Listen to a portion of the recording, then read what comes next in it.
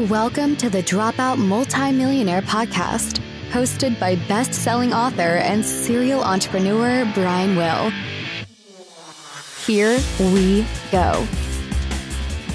All right, I'm super excited for today's episode. So for our listeners out there, I discovered Brian when I was going on Kindle. I saw a book. It looked interesting. I went, okay, I have a flight coming up. I'm going to buy this book. I read it in one sitting. I got his next book.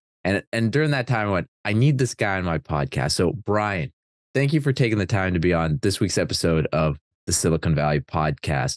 For our listeners out there, I've done a ton of research on your background. It's phenomenal. But can you give our listeners a little bit of your career, a little bit of your history up until this point?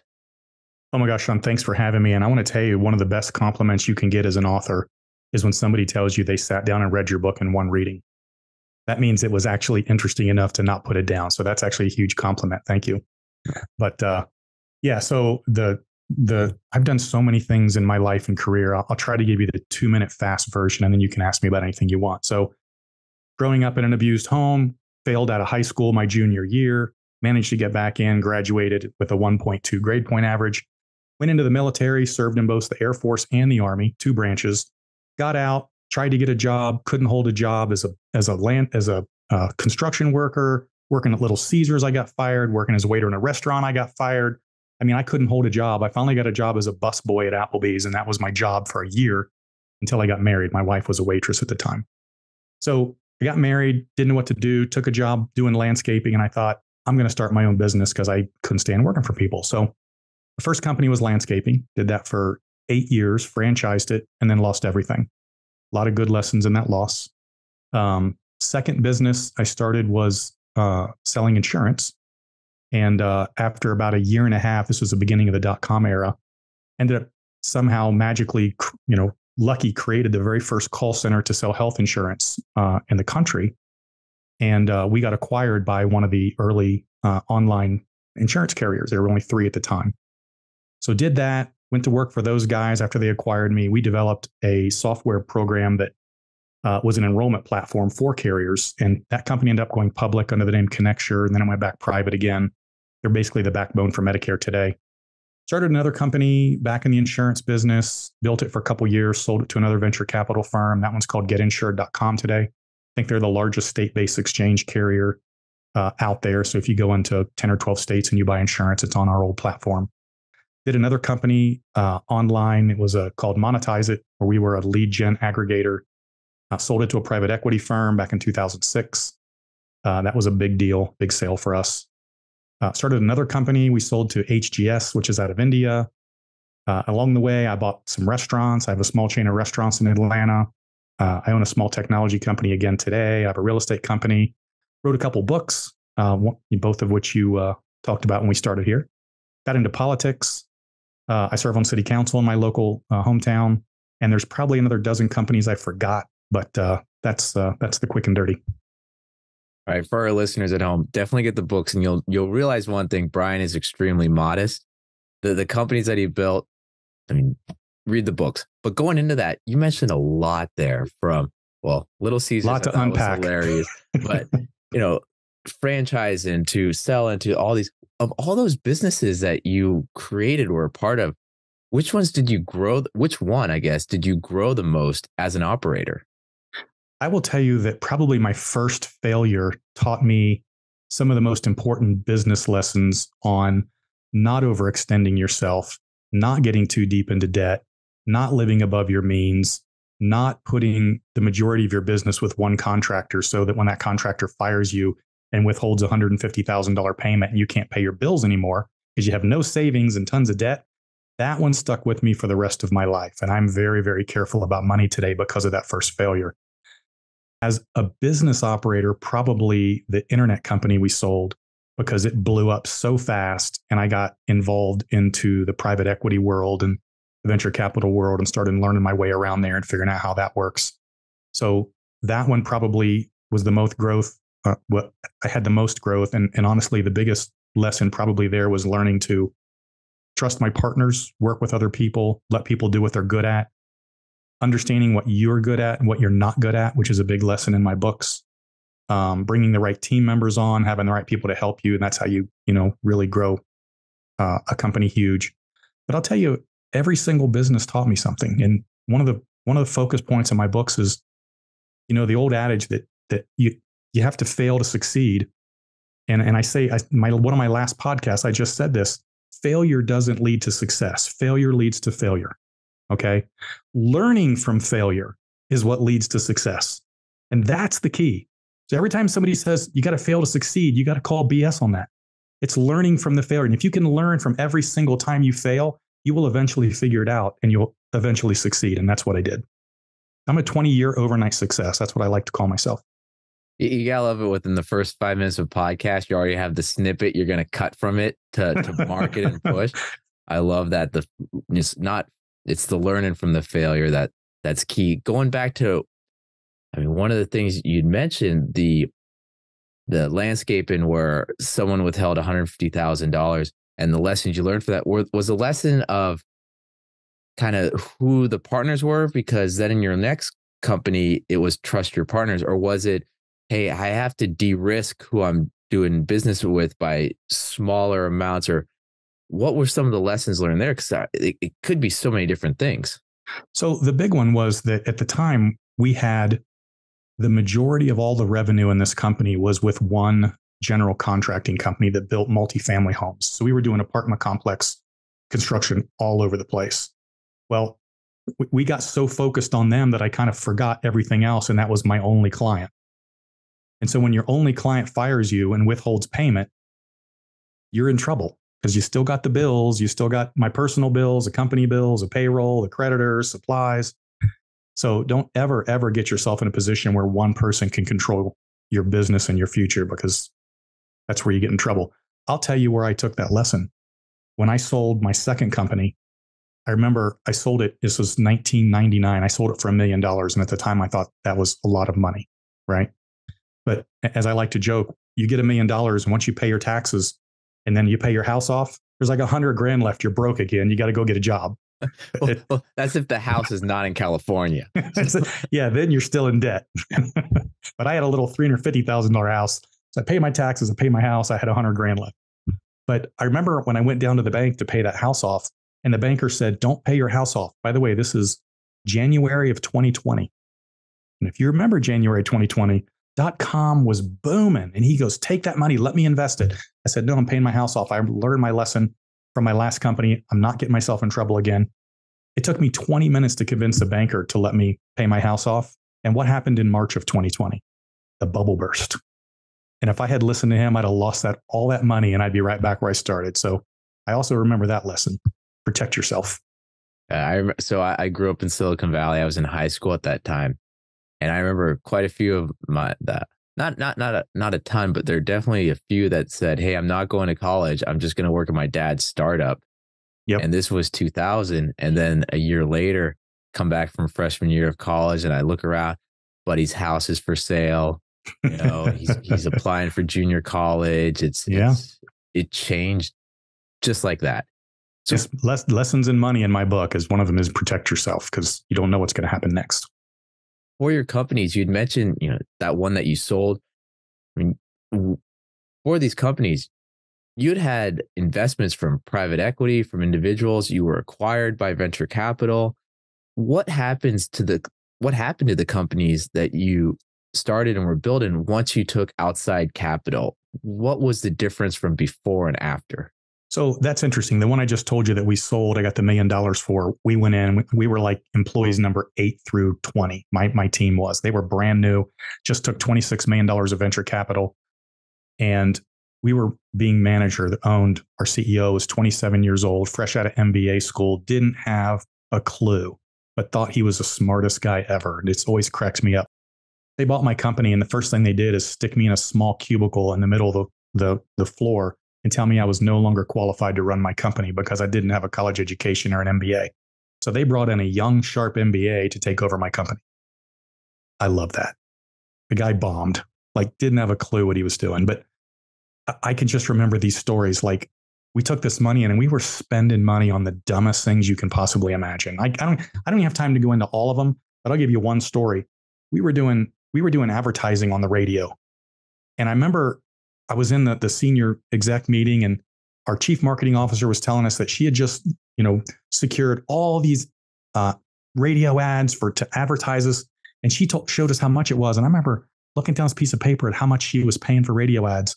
And I knew what I was paying for radio ads before that. And she was paying double. And I remember we got out of the meeting and I went to the CEO and I said, hey man, I can get those radio ads for half.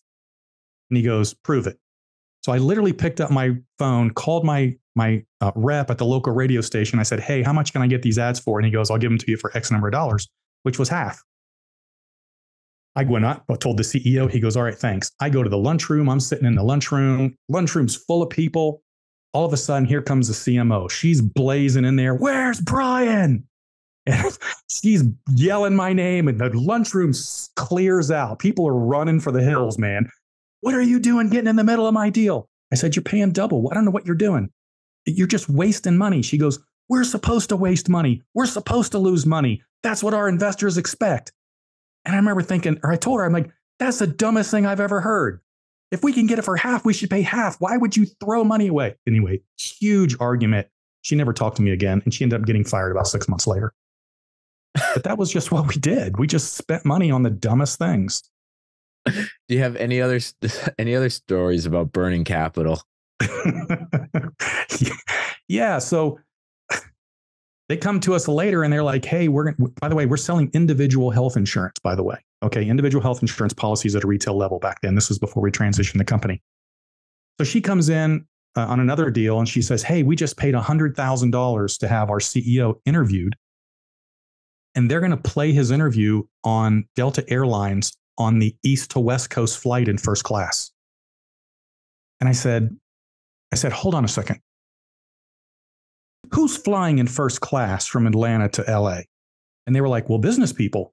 I said, probably working for big companies, right? And they're like, well, yeah. I said, they don't buy our product. Why are we spending $100,000 to advertise our product to people who aren't going to buy it? And they were like, it's good branding. I'm like, that's just idiotic.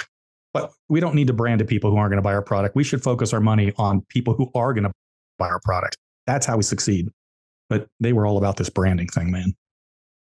So how was that kind of, I don't know, mentally or that when you went from building this company to selling it and then going from this position of I'm running it to kind of a cog in the wheel with inferiority, people with inferiority complexes on top?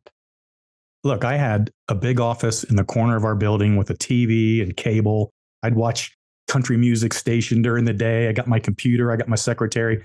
They buy me out and they literally stuck me in a cubicle about 2 by 2 in the middle of this cubicle row.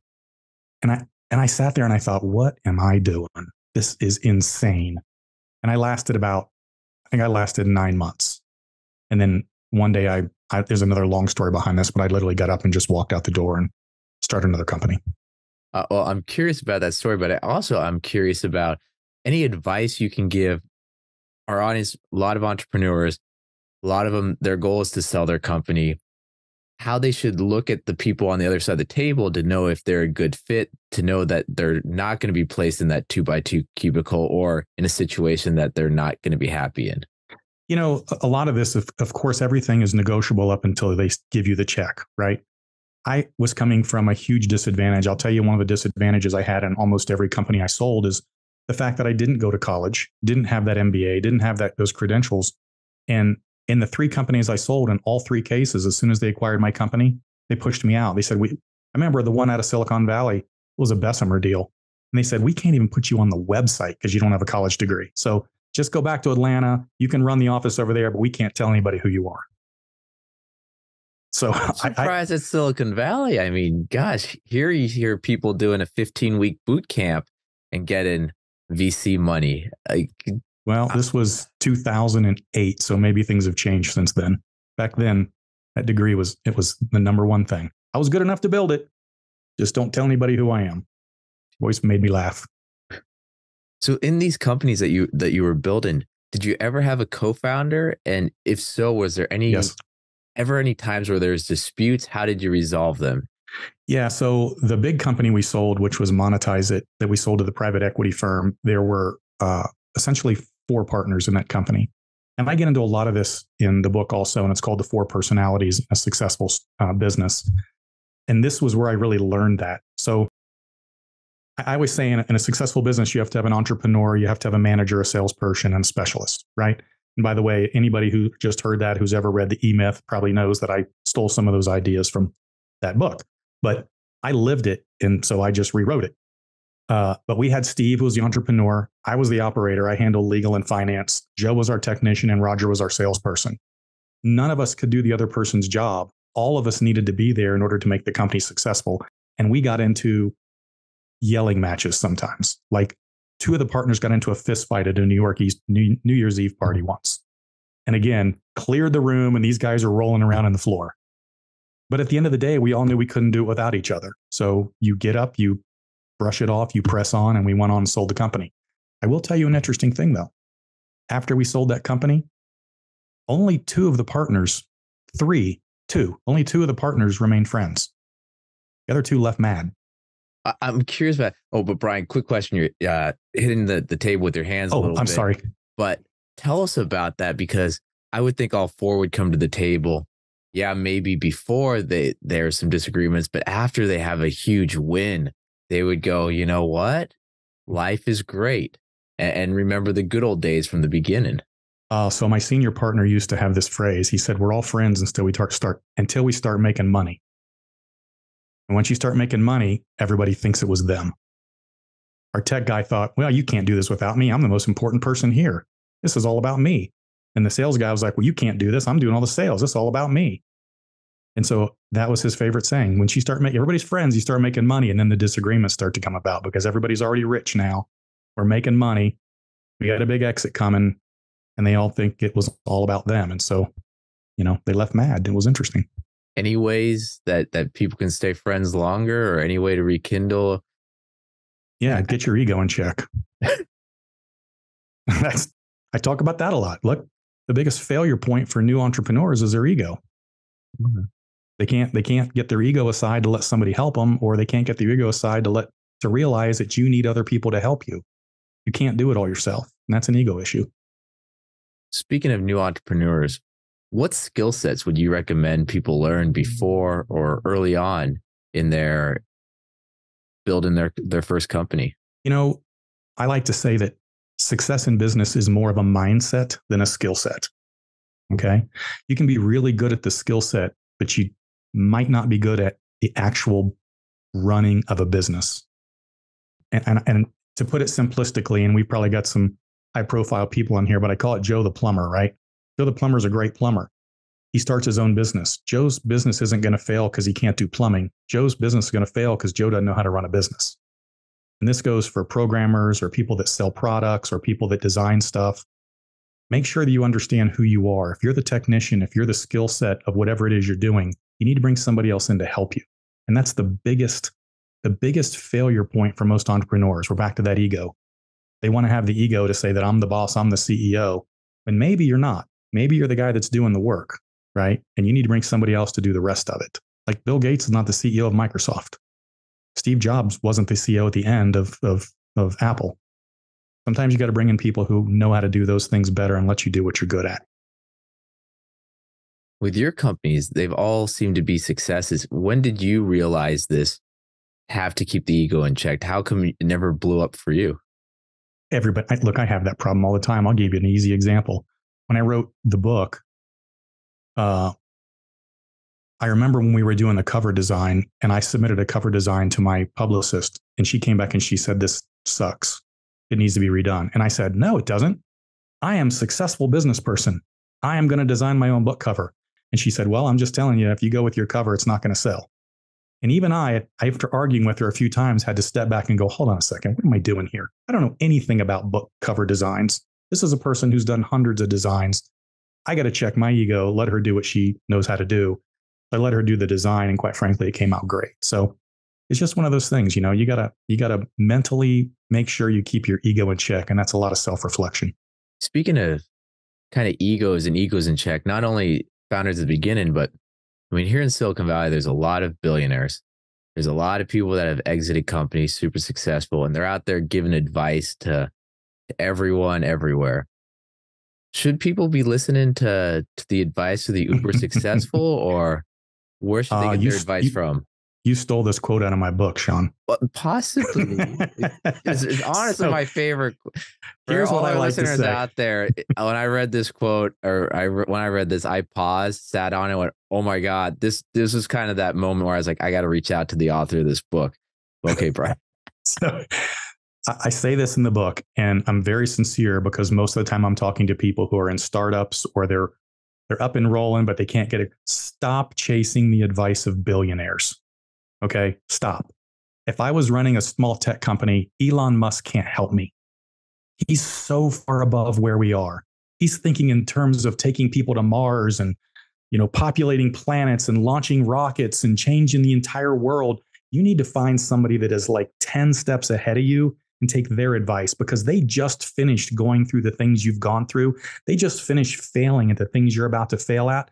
They're the ones that can tell you, hey man, Sean, don't do that. Do this. I just did that and it didn't work. This is how I changed it.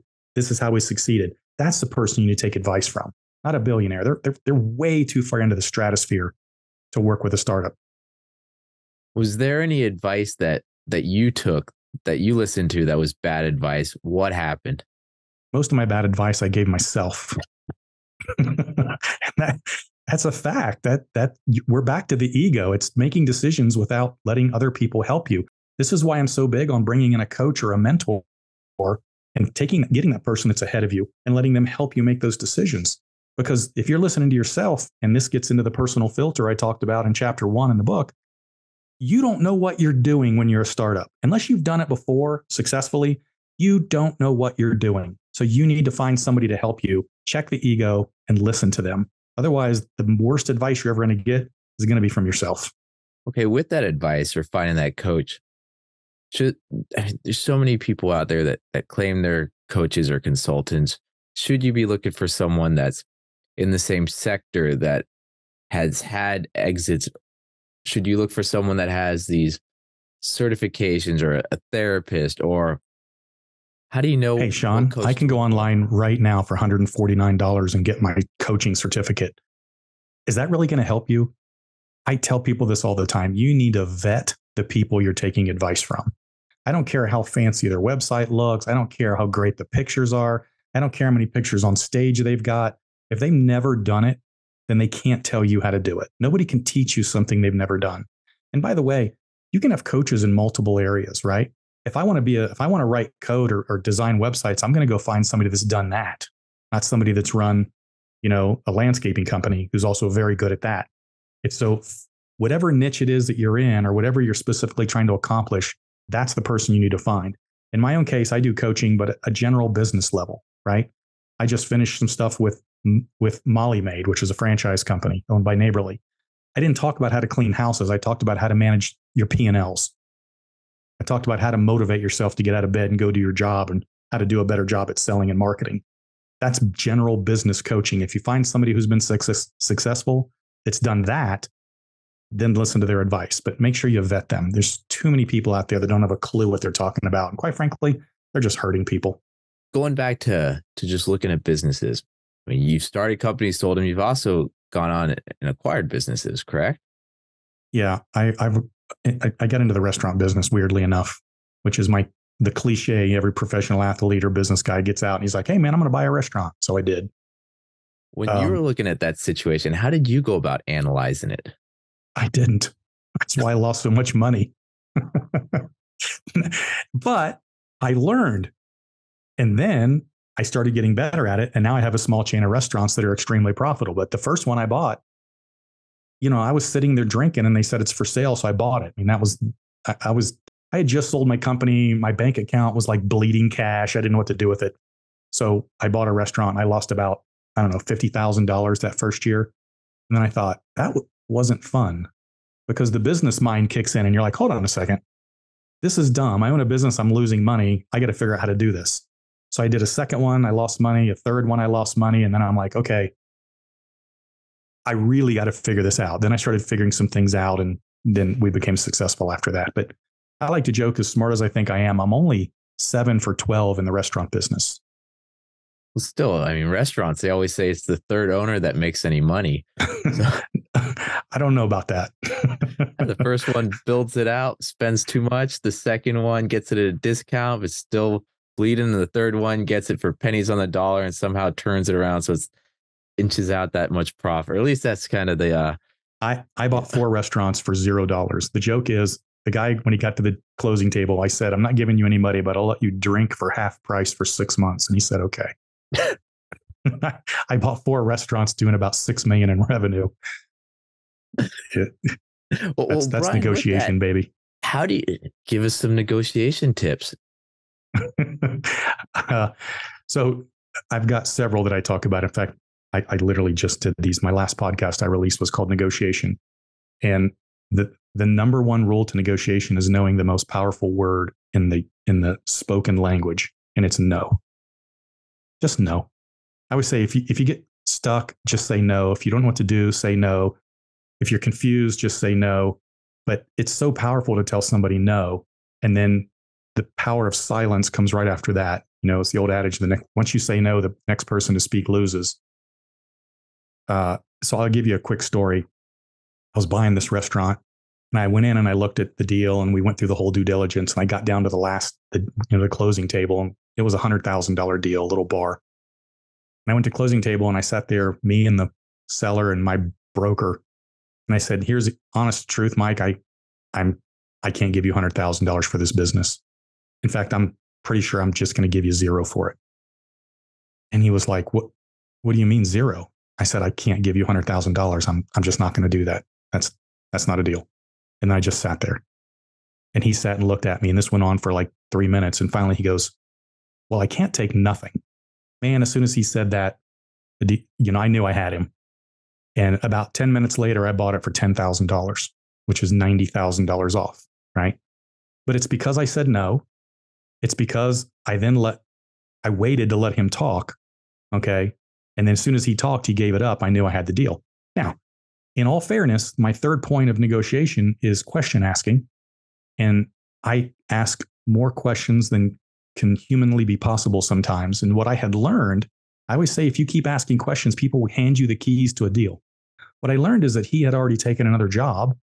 I learned that his lease was coming due in 60 days and he didn't want to re-sign another one with a personal guarantee. I knew that his franchise agreement was coming due and he didn't want to sign another 10-year franchise agreement. So when I sat there and told him I wasn't going to give him any money, I knew he didn't have a choice. And so when I offered him the final $10,000, I knew that he knew that was all there was, or he was going to get nothing. And so I got the deal for 90% off because I'd ask a lot of questions. And then I told him no. Right? These are negotiation skills. I always tell people, listen, if you're not good at negotiation, you better bring in somebody to help you negotiate, because you do not want to run up against somebody else who is good at negotiation.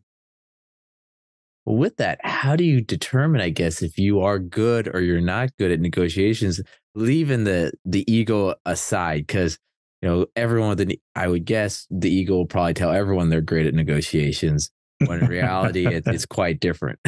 I have two of my favorite sayings. The first one is, when a man with experience meets a man with money, the man with money will get an experience, and the man with the experience will get the other man's money. So that's my first favorite saying. My second one comes from Richard Branson, and it's, if your first offer doesn't insult them, you offered too much. Okay? And how it relates back to my no is, if your offer doesn't insult them, you've offered too much. And do you know why he says that? Because if he's up against another negotiator, the first thing they're going to say is no. And that's the beginning of the negotiation. So we know everybody asks too much for what they want, or they offer, less than what they're willing to give you for whatever the price is. So you always counter way low so that you have a lower starting point. Because if you're up against a negotiator, their first answer is no. And if you're a good negotiator, your first answer is no. And now we can begin negotiating. But now we know where we both stand. I love that. And in negotiations, how do you know if it's a good acquisition or a bad acquisition? You ever heard of the winner's curse? Tell our audience. The winner's curse says that if you're negotiating and you win, you just paid more than anybody else on planet Earth was willing to pay for whatever it is you just got. So did you really win? That's the winner's curse. So I don't know if it's a good deal. If it was worth it to you in the end, it was a good deal. I've made people what I thought were lowball offers, and they accepted them right out of the gate. And I walked away going, damn it, I should have offered less. Even I messed that one up. I mean, negotiations are, I mean, it's a skill.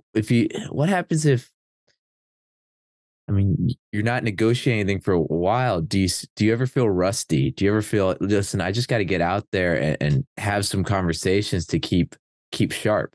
The key is the negotiation is asking questions. That's all it is. You need to, I say this is a key to success in business. As a business owner and entrepreneur, you don't need to know everything. In fact, you don't know everything. The most important skill you can have is asking the right questions. If you ask enough questions, you will eventually ask the right questions, and then you will figure out everything you need to know. In a negotiation, you ask questions. That's how I found out the guy had gotten a job. That's when we called the landlord, found out the lease was due. That's how we found out that his franchise agreement was coming due.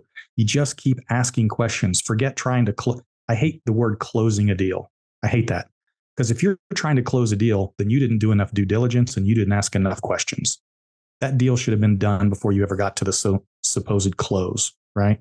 So questions, questions, questions. That's how you figure it out.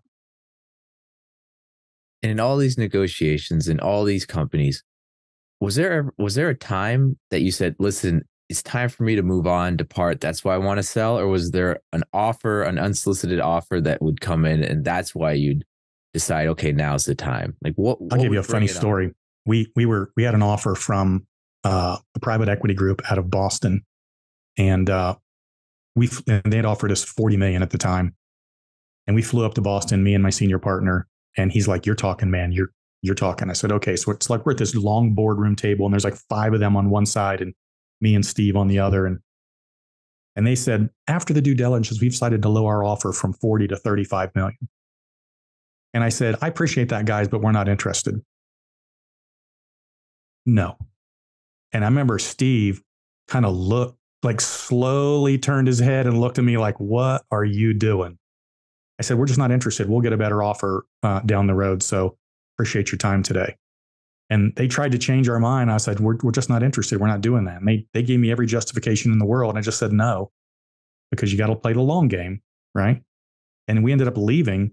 And on the entire flight home, Steve kept going, are you sure? Are you sure? I said, I'm sure, man. It's going to be all right. It's going to be good. 30 days later, we got an offer for 80 from another private equity firm. And I said, I told you. So sometimes you just got to be willing to walk away, you know? Were there any feelers out there? Were you running a process, or was just These guys were on our front step when we got to work at 7 a.m. in the morning. They had heard about us and they flew 2 guys down and were waiting on us to get there. It was funny. Okay, so that turned out to be a super success. Do you have stories of selling a company that was a disaster? Any horror stories there? I've got stories of earnouts and equity turned to nothing. That company, by the way, we sold, they rolled us up into a larger digital marketing agency, and we took 30 million on earnout out the back door, which was 10 million on earnout and 20 million in equity. So we took 55 million, I think it was, 20 on equity and 10 on earnout, something like that. And the end of the first year rolls around and we had to do 13 million EBITDA to get our first year's earnout of 10 million cash. But they had replaced our accounting with accounting at the home office and replaced our CEO. And we thought the deal was done. I remember we get to the end of the first year and I was like, hey, when's the payout coming? And they were like, hey, you didn't earn 13 million. You earned 12,500,000. They're like, what are you talking about? And they said, you still have 500,000 in accounts receivable. That doesn't count. And we lost $10 million because we weren't watching. That one hurt. Now, the flip side of that is the subprime credit market crashed the following year, and that company went from 60 million in revenue to, like 5, and the entire company ended up getting sold for 10 million. So they took a major hit on that deal. I don't feel sorry for them. So going back to coaches, did you have any coaches working with you during these times, or any CEOs out there that you were kind of studying, trying to learn from? And if so, what were they doing that impressed you? I learned the most from my senior partner, Steve. just because he had done it before a couple of times in the internet space. And so literally, I think I told you very early on when I partnered with him and then learned that I needed to start listening to him. That's when we grew the most, made the most money, had the most success. I will tell you, most of my mentors over the years comes from about 100 to 120 books I have sitting in my library that I have studied, underlined, reread, absorbed information. I like to say that if you're talking to me, you're probably talking to about 20 or 30 different authors at any given time, because there's pretty much nothing original out of my mouth. It's all something I've read and just absorbed from something else, something I've read someplace else. Well, I guess I got to ask, what are some top books that you'd recommend for myself and our listeners? Oh my gosh, my favorite books, The E-Myth Revisited. Second is going to be Rich Dad, Poor Dad for a new entrepreneur. Great book. My third is going to be Blink. And Blink, all three of these are wrapped up in my book, just all over the place. Blink is huge. I love Malcolm Gladwell. The Outliers is another one. So I'd say those are probably my top 4 books. And then going from this whole journey, I mean, yes, you got the restaurant, which I guess is all athletes and successful businessmen, but you're also now on city council. Yep. What were the thoughts behind that? Why go there? All right. So here's a story. So we had sold the second company, made a bunch of money, and I decided to quit. I'd been busting my hump for 20 years. I was tired. I mean, I was the dark to dark 7 days a week guy for 20 years. Finally had all this money, started to get everything I ever wanted in life, had all the toys you can imagine. And so I went out to Park City for a month to ski. And I have a friend out there who's very, very successful. He's also one of my mentors, written a couple of New York Times best-selling books. And we're sitting at lunch and Paul says, "Okay, Brian, what are you going to do next?" And I said, "I don't know, Paul. I guess I'll build another company." And he said, "Why? Do you need the money?" I said, "No, I don't need the money." He goes, "Then why are you doing it?" I said, I have no idea. I don't know what else to do. This is all I've ever done. And I remember he told me, he said, "Brian, here's the deal. You need to find something you're passionate about, and you need to figure out a way to give back. And when you do those 2 things, then you'll be happy. Until then, you're just going to be on the treadmill." And I was like, I didn't even know what to think about that. He said, "Do you have a passion?" I said, I don't even know what that means. I've just been building businesses. He said, "You need to find a passion." And it probably took me 5 more years. And I found that writing books was a passion. I love writing, right? So I've got 2 books done. I've got 2 more in the works. And I love working with young entrepreneurs, and I love teaching and speaking. So this is a passion of mine. This is why I'm building my podcast and my new business. And on the giving back side, I'd always been interested in politics. But, politics has gotten so dirty and ugly that, I didn't really want to subject my family to the attacks that people just come after you for no reason. So while I was interested, I didn't do it. But I was at my hometown and I own this restaurant. It's one of the most popular, it's probably the most popular restaurant in town. And we were hosting a meeting for the Rotary and the Chamber of Commerce. And I was over there and there was a couple city councilmen there who I'm friends with. And I was talking to one of them. I said, "Hey man, tell me about city council." And my friend Dan said, "City council is the only level of politics that you can literally talk to your neighbors, other business owners, find a problem, have it on the agenda in city council within 2 weeks, and a week later vote it, and you can change everybody's life for the good. And you can do that almost instantaneously." And I thought, wow, that's really a way to give back. Because if you make your town better, then you've left a living legacy on what you've done. So it's kind of my giving back thing. So passion and give back. So just wondering, from that conversation to reality, is it lines up, or being on city council now, you're like, actually, Sean, this is not what I expected at all? No, I've made substantial changes. I'm the public safety liaison, so I sit over fire and police. I've made changes for our police officers, our firemen. I've got stations being rebuilt. I got them raises. I've got our jail reopened. I've locked in on the budget process where we were wasting money on some stuff. So yeah, I've made a significant difference, and I'm actually having a lot of fun doing it. So yeah, it's been good. And is that your 100% focus, or are there some other things that you're working on right now? Well, first, I still got the restaurant company, the technology company, the real estate company. Other people do all that stuff. my latest passion is Brian Will Media, which is my new company, which we launched the podcast. So it's about the podcast. It's about the book. We're launching a coaching and consulting company. I already do consulting for big companies, big insurance carriers, but I want to bring it down to the level of the individual entrepreneurs because, as I like to say, last year, 5.5 million people started a new business in America. That's according to the Chamber of Commerce, I think it is. 5.5 million. And we know that in any given year, only 60% of them actually turn a profit. And we also know that 70% of them will fail. So if 5 million people start a business, that means 3.5 million people that start a business every year are going to fail. And I have found that they fail for a lot of the same reasons. And we've talked a lot about those today. It's ego. It's not bringing in a mentor. It's not understanding who you are. It's not understanding who you're not. It's getting your ego in check. It's finding a coach and a mentor. Pretty much the same reasons people fail over and over. So that's kind of my new passion, is to work with entrepreneurs. Fantastic. And Brian, before wrapping up, is there any other information you think our listeners should know? Any sales tips, any coaching advice that a listener overseas, whether it's an emerging country or wherever, could go, wow, that was a key takeaway. I'm going to utilize that. I'm going to use that. I'm going to give you the key takeaway story, and it's going to tie in with everything we've talked about. And I think I may have mentioned to you earlier, but Sean, I'm going to ask you a couple questions. You ready? Sean, what kind of phone do you have? Android. Google. You have an Android. Pixel 7. Okay, you're not going to help me. Most people have an Apple, an iPhone. So iPhone, as we know, you're ruining my whole story here, man. Let's just fail in the first question. Apple, that makes the iPhone, is run by a guy named Tim Cook, right? Tim Cook is the CEO of Apple. Apple's the biggest company on planet Earth, right? They're huge, successful. Tim Cook is the CEO.